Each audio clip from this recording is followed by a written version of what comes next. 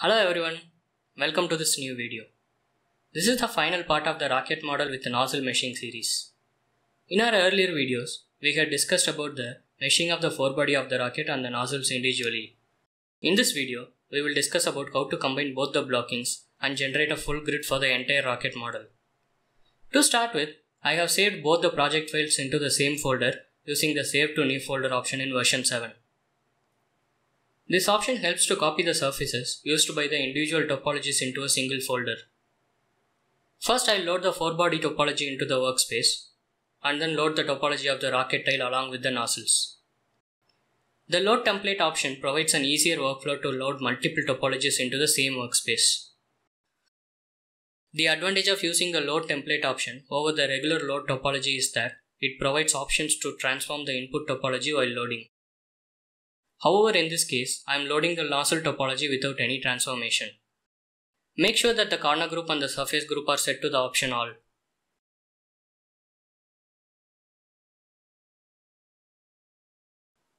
Now we have both the topologies loaded.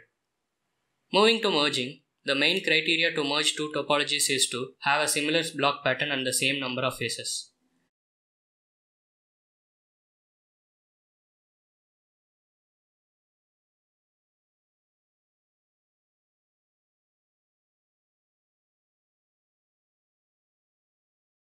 In our current case, we can visually see that the pattern of the topology matches, but it also apparent that the number of faces differ.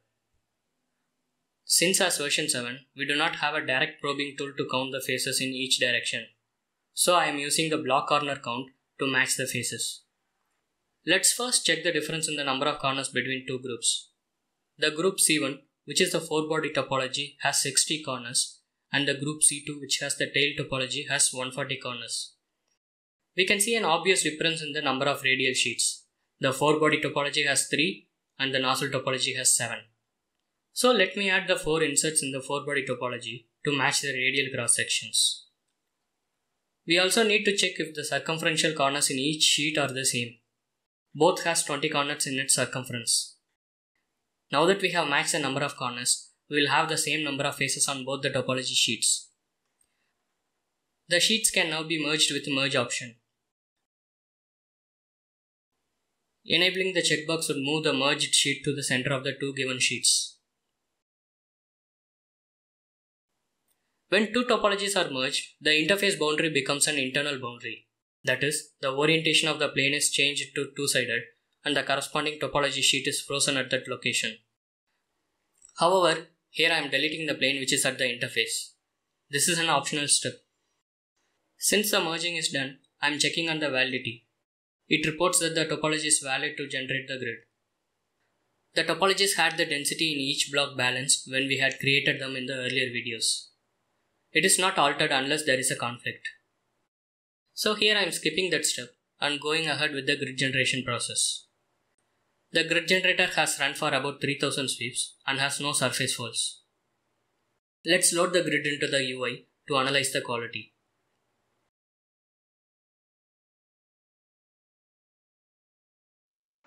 The jump in growth ratio seen around the fins will be automatically corrected when the boundary layer clustering is applied.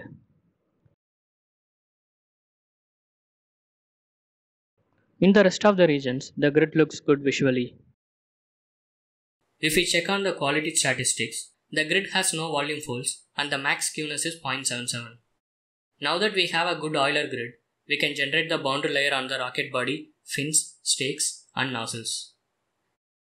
The surface grid sheet IDs of each of them are body 1, fins 4, 6, 7 and 8, stakes 5 and 9, and nozzles 13, 17, 21 and 25.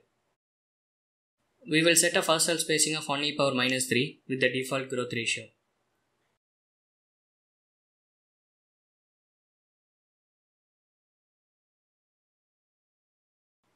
Clicking on Apply adds a boundary layer and loads the grid into the UI.